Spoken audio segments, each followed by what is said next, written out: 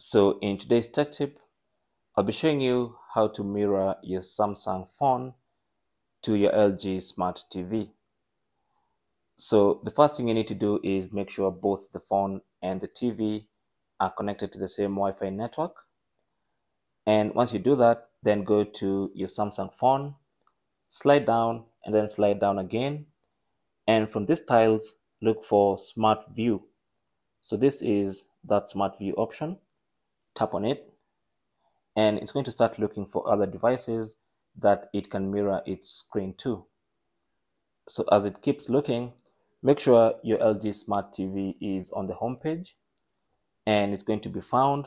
And as you can see, mine has been found right there. So I renamed my LG Smart TV. And if you want to know how to rename yours, then you can watch my video on how to do just that.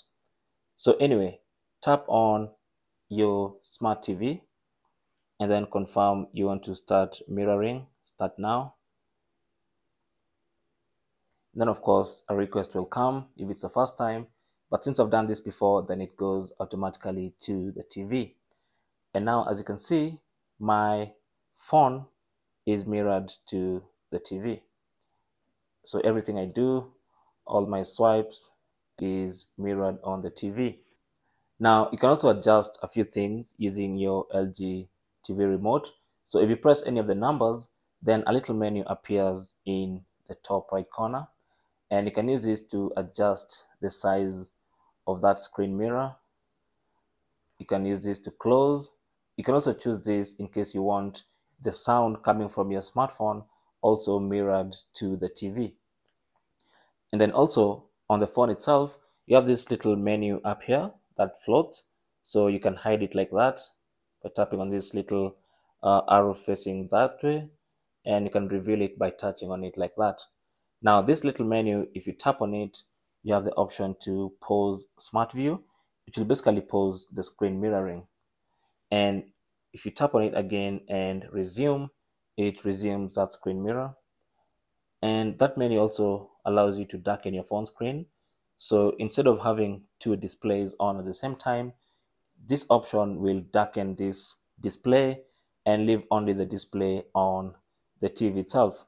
So this is perfect in case you've set up something to watch and you're now watching it on the TV instead of the phone. Then you don't need to have the phone screen lit.